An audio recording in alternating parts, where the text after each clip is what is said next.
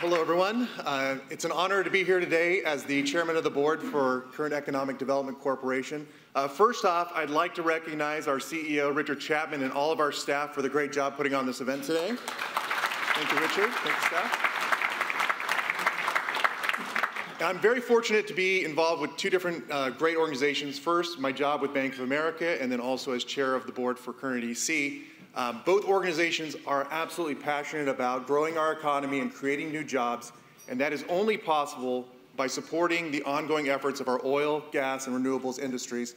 And so we are very much looking forward to ongoing partnership in the future. Please let us know how we can help you grow and expand.